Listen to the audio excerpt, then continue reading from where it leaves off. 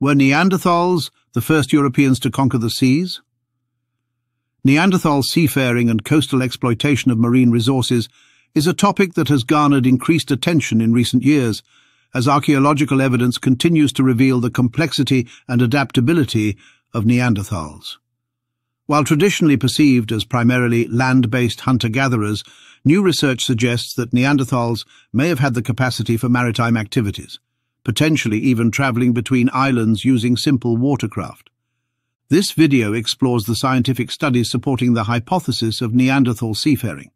We also examine the feasibility of Neanderthals constructing dugout canoes using basic tools like stone hand axes. Based on the evidence that Neanderthals made spears out of finely crafted stone points, attached to precision-engineered wooden shafts using a synthetically manufactured birch tar glue, it is reasonable to speculate that Neanderthals had the capacity to carve dugout canoes out of driftwood logs, waterproof them, and craft paddles to propel the boats. Driftwood is really the key to understanding ancient seafaring, because large driftwood is relatively easy to convert into a boat. Fishing is a relatively safer lifestyle than hunting land-based prey, where you also have to be concerned with large predators such as hyenas and wolves. Also, their ability to coordinate hunts of large dangerous animals, including cave bears and woolly rhinos, suggests they had the planning ability and fearlessness to go to sea. Indeed, a growing body of genetic and physical evidence of Neanderthals' similarity to Homo sapiens has led some researchers to propose that Neanderthals should be classified as an extinct archaic subspecies of Homo sapiens, called Homo sapiens neanderthalensis. Therefore, almost anything that early Homo sapiens could do, the Neanderthals likely also could accomplish. Evidence of Neanderthal coastal exploitation dates back to the Middle Paleolithic, roughly 300,000 to 40,000 years ago. Neanderthals occupied coastal regions across Europe and the Mediterranean, where they likely took advantage of marine resources, including fish, shellfish and sea mammals. Archaeological sites have revealed various aspects of Neanderthal diets, and coastal sites in particular indicate that marine exploitation played a role in their subsistence strategies. Northern Europe presents an intriguing area for studying Neanderthal coastal adaptation. Evidence from Scandinavia and the North Sea suggests that Neanderthals occupied these coastal regions during interglacial periods when the climate was more temperate. Sites along the North Sea coast, such as in Denmark and Germany, have produced evidence of Neanderthals exploiting coastal resources, including fish and seals. The possibility of using watercraft to navigate rivers, estuaries, and perhaps even coastal routes in this region would have facilitated their movement and access to a broader range of resources.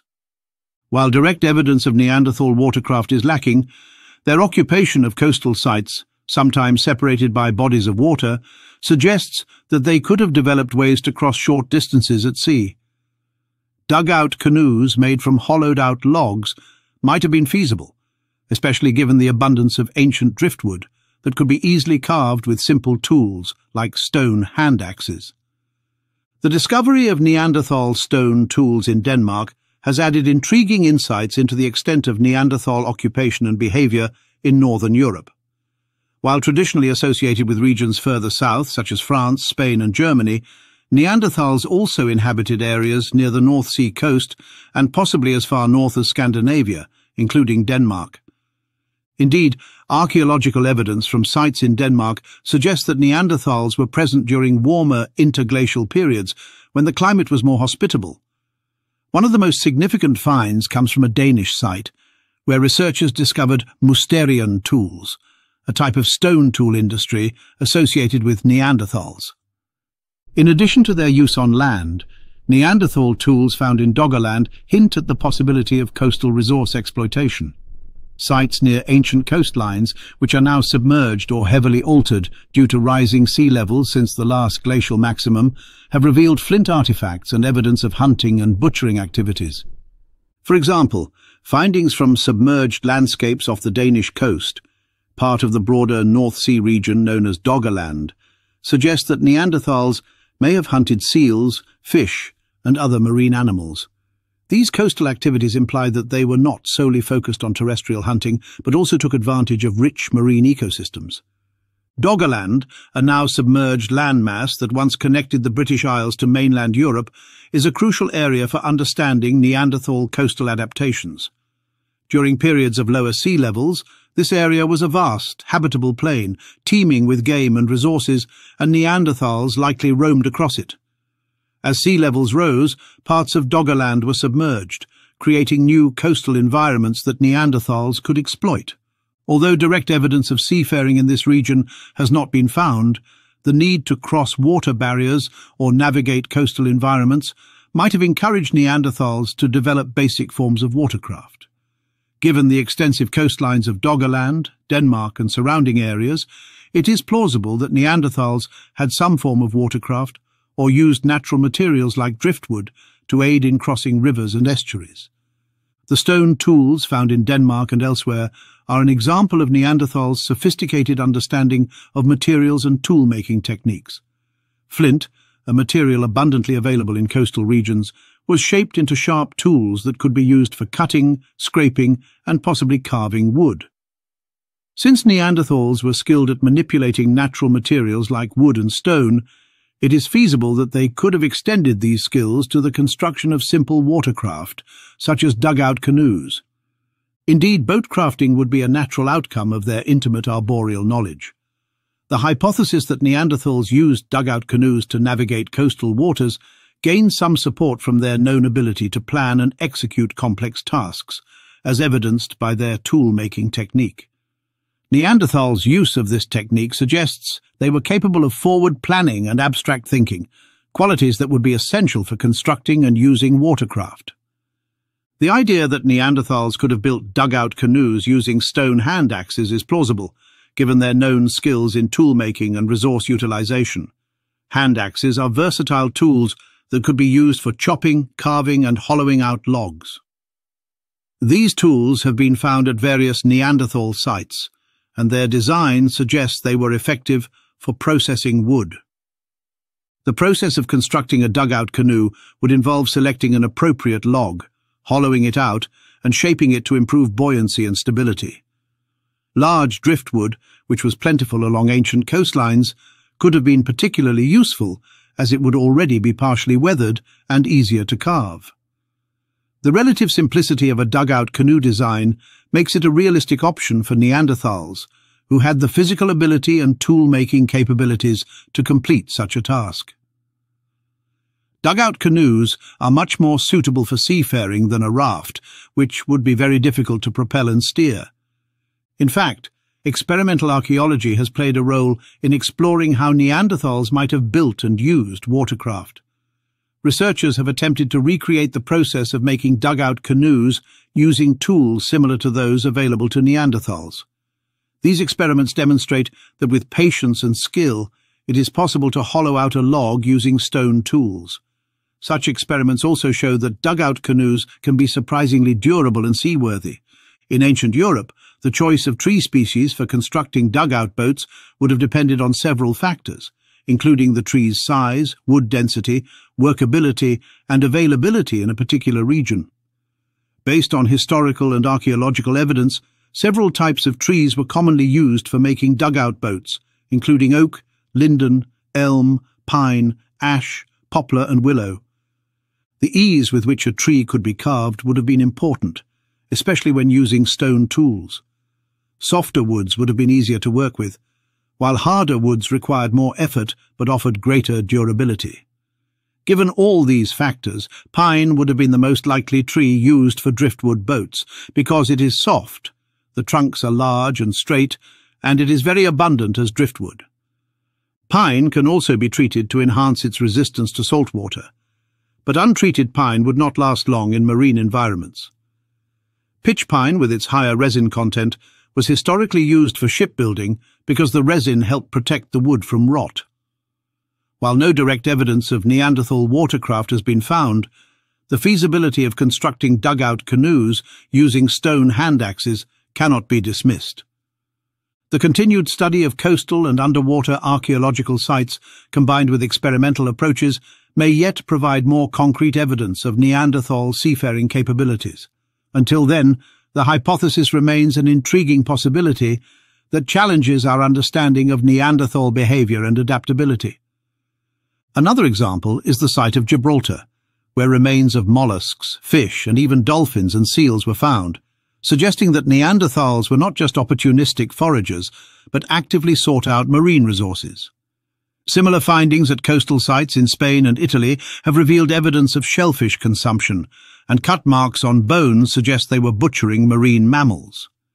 This behavior demonstrates not only their adaptability to different environments, but also a degree of planning and knowledge about their surroundings. The idea that Neanderthals were capable of seafaring gained traction with discoveries on the Mediterranean island of Crete. Crete has been isolated from the mainland for over 5 million years, so the presence of pre-Homo sapiens artifacts on the island implies that these ancient humans had the capability to travel across water. Stone tools, including hand axes and other implements similar to those used by Neanderthals, were discovered. These artifacts were dated to around 130,000 years ago, a period during which Neanderthals were the primary hominins in Europe and the Near East. The implications of these findings are significant. If Neanderthals were responsible for these tools, they must have been able to cross at least 40 kilometers of open sea to reach Crete, suggesting that they had the knowledge and skills and the balls necessary to build some form of watercraft. While no direct evidence of Neanderthal boats has been found, the tools imply they were capable of complex tasks, such as crafting and potentially even navigation. The absence of large predators on Crete could have made it an attractive location for Neanderthals, suggesting that they may have actively sought out such environments.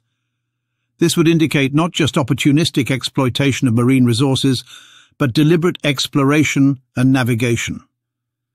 Archaeologists argue that the ability to move between islands in the Mediterranean would have required both an understanding of the marine environment and a means of crossing it, such as dugout canoes.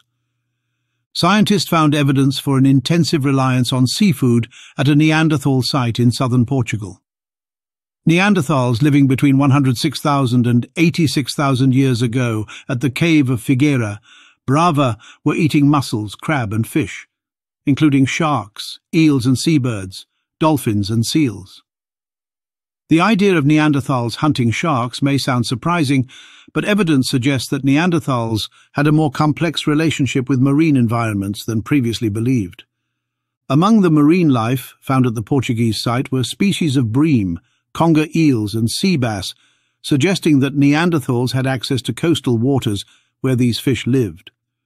This finding is significant because it indicates that Neanderthals were capable of fishing or catching these creatures, possibly by wading into shallow waters, using traps, or even spearing them. Although direct evidence of shark hunting has not been definitively proven, there are indications that Neanderthals had the skills and adaptability to exploit a variety of marine resources, and it is conceivable that they may have had encounters with sharks. The ancient sea was teeming with fish and sharks, something we can hardly conceive of today. Sharks are predators that frequent coastal waters, and it is possible that Neanderthals could have encountered them, especially in shallow bays or estuaries where sharks might come to hunt smaller fish. If Neanderthals were already proficient at spearing fish or using other methods to catch marine animals, they could have potentially attempted to catch smaller, less dangerous sharks or scavenged on dead sharks that washed ashore. The technology available to Neanderthals, such as stone-tipped spears, would have been effective in hunting or defending against marine predators. Although shark hunting requires considerable skill and knowledge, it is not beyond the realm of possibility that Neanderthals could have adapted their hunting techniques to include smaller sharks if they were a part of the coastal ecosystem they inhabited. In traditional societies, hunting or catching sharks, knowledge of shark behavior, and similar strategies could have been within the capacity of Neanderthal communities, especially if they had boats at their disposal. The idea of Neanderthals hunting sharks raises questions about their maritime capabilities and understanding of marine ecosystems. Neanderthals were known to inhabit coastal areas, and their presence at sites along the coast of Portugal suggests that they were adept at exploiting the rich marine environments. If they had access to boats, even simple craft made from driftwood, it could have extended their ability to exploit deeper waters, where larger marine animals, including sharks, are found. The presence of fish remains and marine mammals like dolphins and seals at Neanderthal sites indicates that they were not strangers to the sea. However, it is challenging to determine the exact methods they used to acquire these animals. Fishing with nets or hooks has not been confirmed for Neanderthals, but they may have used spears or traps, as evidenced by their tool-making skills. Given that shark hunting can be dangerous, Neanderthals would need to have a deep understanding of shark behavior and the ocean environment, as well as the ability to cooperate in groups to effectively hunt or fend off sharks.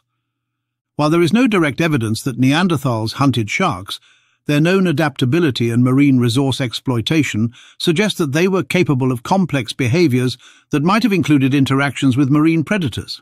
The archaeological sites in Portugal provide a glimpse into Neanderthal coastal life, showing that they had access to a diverse range of marine resources, from fish to shellfish and marine mammals.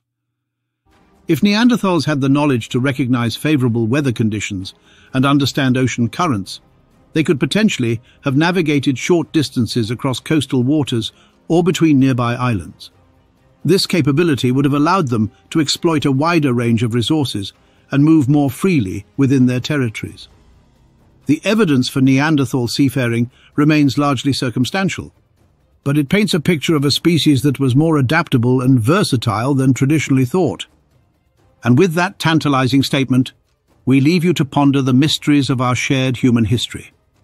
And before you go, please share, comment, and check out the other videos on our channel. Thank you, and take care.